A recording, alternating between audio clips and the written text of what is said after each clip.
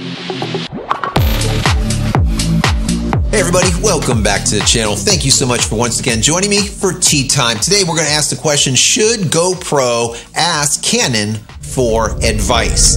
Which unit overheats faster, the GoPro or the Canon EOS R5? I'm kind of joking around here a little bit, but I'm going to answer that at the end of this video. So what do we know here? Basically, what we found out is the brand new GoPro Hero 10 Black is overheating. A lot of people have been testing it out in all different scenarios, and in the end, it's overheating. The camera is actually shutting down. We tried it out to try and record for as long as possible, then it just shuts down after like 20 minutes. But I also shared my findings with GoPro to see if they had any thoughts, and to be honest, they didn't really have a good answer. They told me that they don't recommend recording on the highest settings in a static environment, but even at 2.7K 60, after just over 20 minutes, it shuts down. So why is this? What is going on here, guys? What is going on here? A lot of people were speculating, oh, they put a new sensor in it, or maybe due to the higher frame rates that they're providing, maybe the dual screens or whatnot. Brightness of screens and all kinds of other nonsense. And the answer is no and yes at the same time. Well, if we look at the processor, the reason why we went from the Hero 9 to the Hero 10, it's all about that GP2. The new processing unit is the thing that allows it to get all of the new niceties to it. The better stabilization with their hyper smooth 4.0 over the 3.0.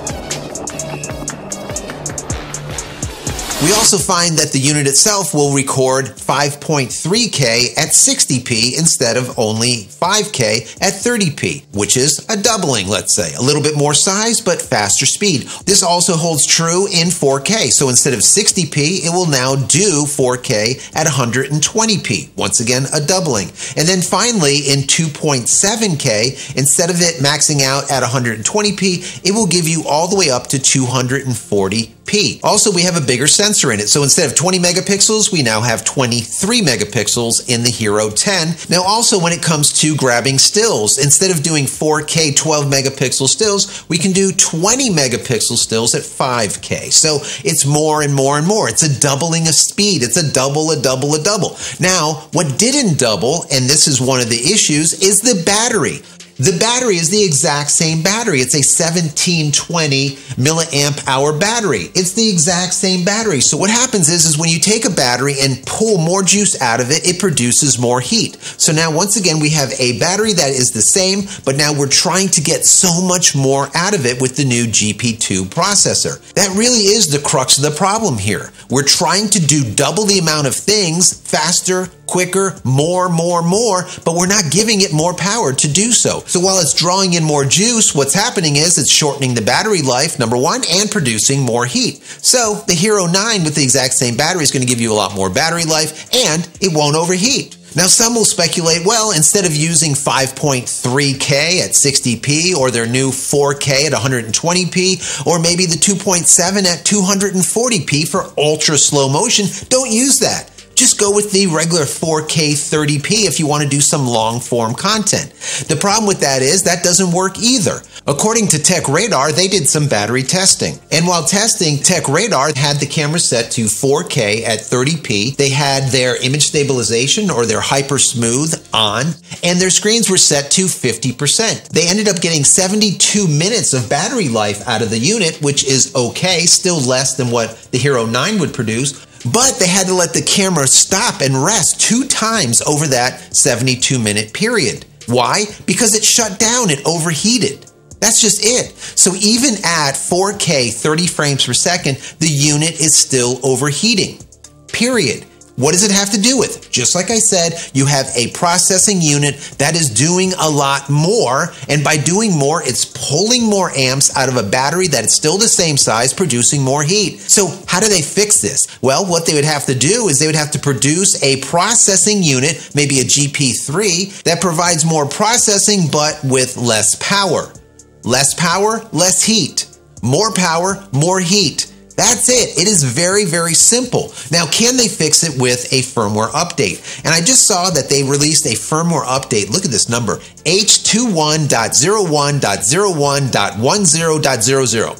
whatever. Basically, it still doesn't work. It overheats. That's it. So what can they do in firmware to mitigate this situation? Well, they can slow down the processor, number one. They could reduce the video capture rate back to like Hero 9 capture rates. Instead of double. They could possibly reduce the maximum screen brightness, and maybe they could recode their Hypersmooth 4.0. Maybe it's drawing a lot of juice. Remember, whenever you're dealing with stabilization, there's a lot of mathematics that's going on. The more math, the more processing, the more heat. That is it. It's just simply a heat distribution issue. Just like with the Canon EOS R5. With the R5, you had a unit that did a ton of stuff, 8K, 4K, a lot of data being produced and a lot of data having to be written quickly. What happens is you have a lot of draw on the processor, hence you have a lot more heat.